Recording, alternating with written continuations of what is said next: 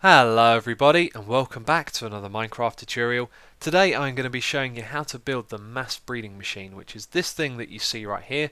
Now this is an automated design that's been made to use a little bit of a game exploit so that you can automatically breed animals while you're away from your computer.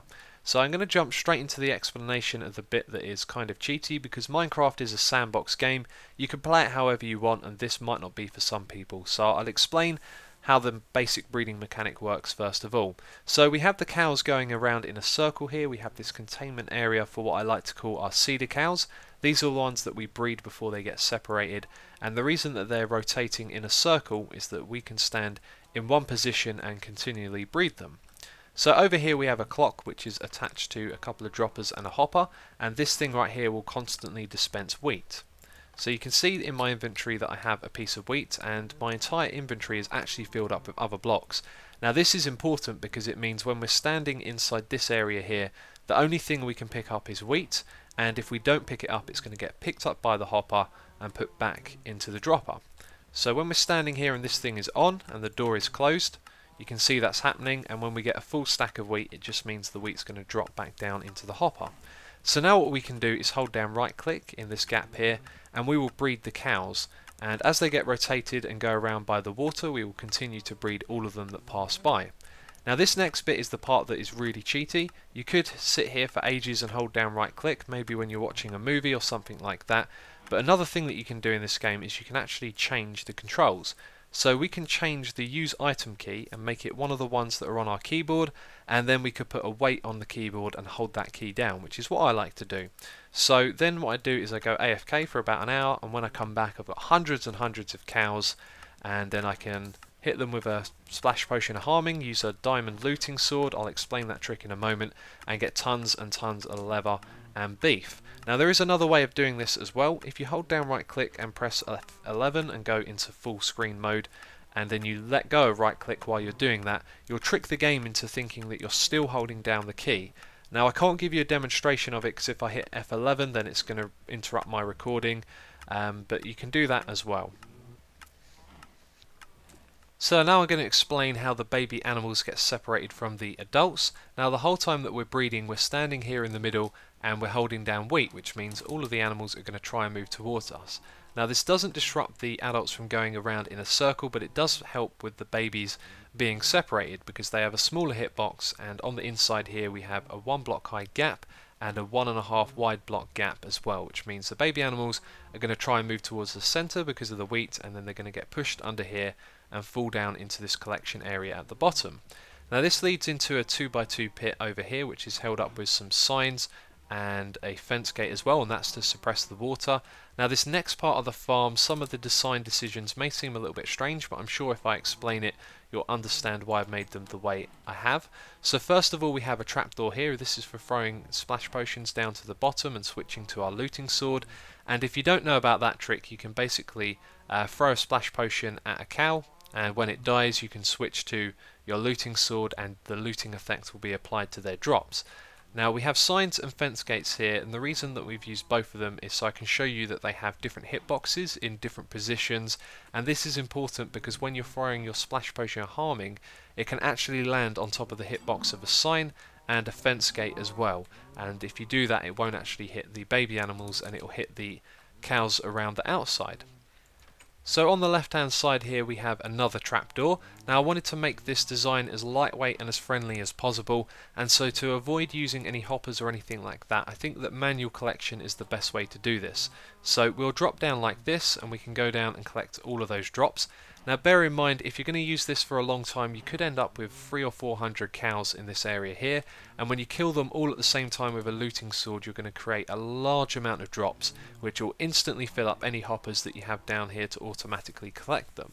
So then even if you have like an item elevator, it could be a long time for all of those items to go into the hoppers and some of them could despawn. So this is another reason I think it's a really good idea to do manual collection. Now we've got some chests on the side here, that's so we can pick up the items and instantly put them into these chests if there's a lot of them, but also this acts as a ladder as well. So we have 2 chests here, which means that we can actually stand here and we're slightly further inwards because the hitbox is different, and then when we hold down space we're actually going to jump up into the water above, which makes it easy to get onto this ladder and come all the way back up the top again. So that's the reason that I've gone with that design right there. I actually think it's really good because it's lightweight. All you use is some chests and a ladder compared to tons and tons of hoppers, dispensers and redstone. So of course, before I start the tutorial, I have to give you a demonstration of this. Now this is murdering my PC right now. Let's have a look at those FPS. We are down to 49 and we have 360 odd cows down there, which is a hell of a lot. So I'm going to show you how the trick works. I'm going to throw down a potion. Now I'm going to make sure I don't hit the sign, so I'm going to throw it here and then I'm going to press 1 as soon as I've right clicked. So now we're going to get the looting effect if any of those die, but of course it's going to take a couple of potions to kill these, so let's do it again. That looked like it killed a few of them. There's a few more to go, and now I think I've killed almost all of them with the looting effect. Yep, that looks like all of them have died. Of course we can just hop straight down this one as well, and it looks like I picked up all of those drops in one go, and you can see it's filled up an awful lot of my inventory here. So if we had hoppers, each of those can take 5, so there'd be quite a few items still on the ground, and I'm getting a ton of XP from it as well. But if you had more than 300 animals down here, let's say you had quite a lot more than that, and I now can't find the chest because there's so much XP, so give me a moment. Okay, I've managed to just about find the chest here. So as I was saying, if there were a ton more items, then your inventory would instantly be filled up. You could grab the item, hold down shift, double click on another one and move all of those into there, and you'll instantly pick up all the other ones as well. In fact, I think what I want to do is give you a quick demonstration of that. So now we have about 800 cows down there. I had to change a bunch of Minecraft settings just to get this to run with some FPS as well. So let's do it all over again. We're going to switch to the looting sword each time we throw one of these down. So let's jump down and grab all of these items. You can see there is way more than we can pick up here, but because we got the chests we can move all of the items into them and we'll instantly pick up the ones that are on the floor. So I've filled up these chests and I've even got some in my inventory as well, but now we can walk up to the chests, and when we hold down space we're going to go up into the water, and then we can climb back here and get back up to the top. So now it's time to start the tutorial. You're going to need an area of land that is 10 by 10 blocks, and it's going to go up into the air by 5 blocks, so make sure you have all of that space available. And then in the middle of this area we're going to go down by 2 blocks as well for the containment area. And so in this chest we have all the resources that we need. We have 2 water buckets here to create a source block because there's 8 water sources used in total. Then we have 36 glass blocks which are optional. You can actually go with some regular building blocks. Then we have 24 glass panes which can also be iron bars, and then here you can see we almost have 3 stacks of building blocks, and then we'll need some stairs and 25 half slabs as well. We're also going to need a fence gate, 2 trapdoors, a ladder, a wooden door, 2 chests and 23 signs, and then some redstone as well. We'll need 1 piece of redstone, a redstone torch, a lever, a redstone repeater, a hopper and 2 droppers. So we need to start off by building the collection pit at the bottom. Now I've marked out where the middle is just because it can be a little bit confusing, but there are 4 blocks between the edges of your area on each side.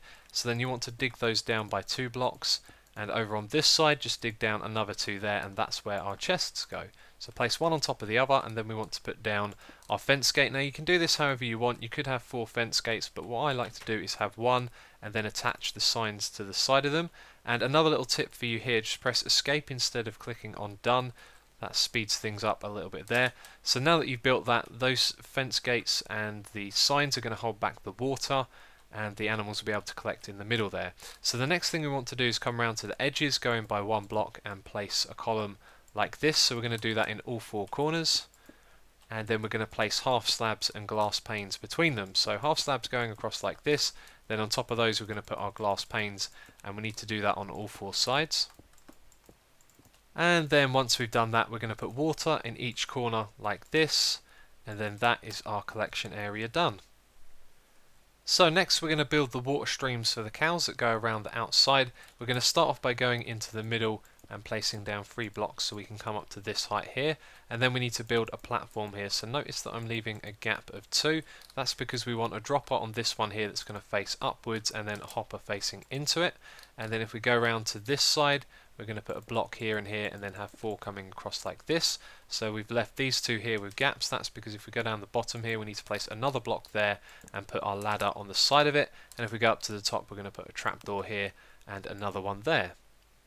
Now we need to place signs around the outside. This can be a little bit tedious, but again, if you place it down, just press escape and then hold down shift when you're placing it on the side of a block that has inventory like that. And then when you get to the corners like this, what you need to do is place the sign on the edge of that one, so it's now occupying this corner space here. And so we want to do that going the whole way around. And then when you get to this bit here, there's going to be a gap, so again you just place it on the side like that. And then once you've done that, you want to go and place a ring of blocks around the outside. So these go all the way around all of the corners like this.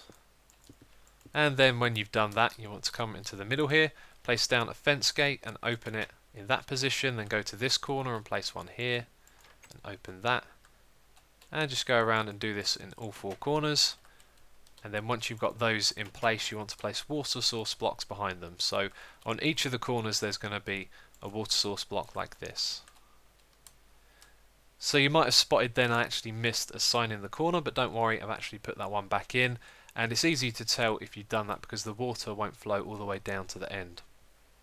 So now what we want to do is place down a ring of blocks around this area in the middle, so that goes on top of the sign, that block there, and then another one on top of that, and then bring this across here. Now when you get to this bit in front of the hopper, what you want to do is place stairs like that, and above it a half slab on the higher side there. But once those are in place, you just want to go around the whole way and make a 2-high wall. And when you're done placing those blocks, you want to do the same thing again on the outside, just place 2 blocks high going around the ones that we've already placed, and that goes all the way around. Now this is where I think it's a good idea to put in some glass as well, just so from the outside you can see what's going on. You'll be able to see the cows going around in a circle, but that is literally it. We just need to place blocks all the way around the outside. And now that that's done, we want to come into the middle here and place down a dropper facing towards the hopper. That's right there. Then put down 2 blocks on this side here. We're going to put a block on top of that dropper, a piece of redstone behind it, and then a block above that, a block here and here. Then we want a repeater facing in this direction and put that on the second setting, and then a torch here. So you can hear that's making a little clock, and you can hear the clicking noise where the dropper would be dispensing items on top of the hopper. So now what you want to do is add a lever here so you can turn that off, and then put a wooden door like this. So you need to stand inside and place it there, and that is your farm complete. So whenever I make a breeding machine tutorial, I always get asked, how do you get the animals into there?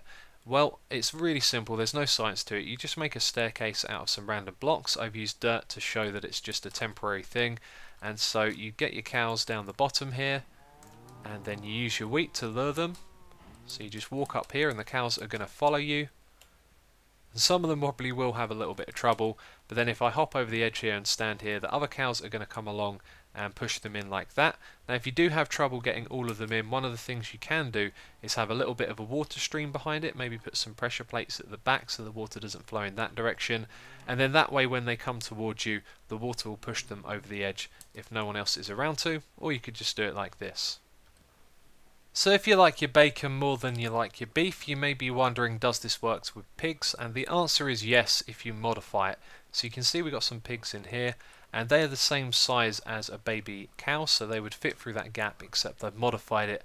I've replaced the signs going all the way around the outside with half slabs like this. Now baby pigs are half a block tall, which means they can actually fit underneath those half slabs. So that's all you need to do to modify it to make it work with pigs.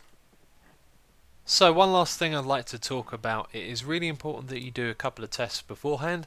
Now I would recommend putting about 40 to 50 cedar cows, as I like to call them, in this area here, and then do a test for about 10 minutes and see how many cows you actually get from it, because if you do this for a long time you can build up a really large amount of cows, and especially if you're doing this on a server, it could put a lot of strain on the server and on your computer as well. So always make sure that you know how long you're going to be doing this for and roughly how many cows you're going to be getting. So that is it for this tutorial. I hope you found it useful, and if you enjoyed it, please do give it a like. You know it is always appreciated.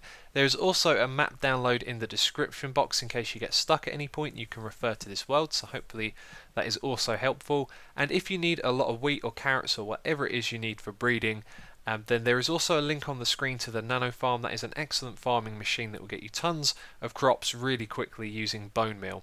So as always, thank you very much for watching, and I will catch you next time.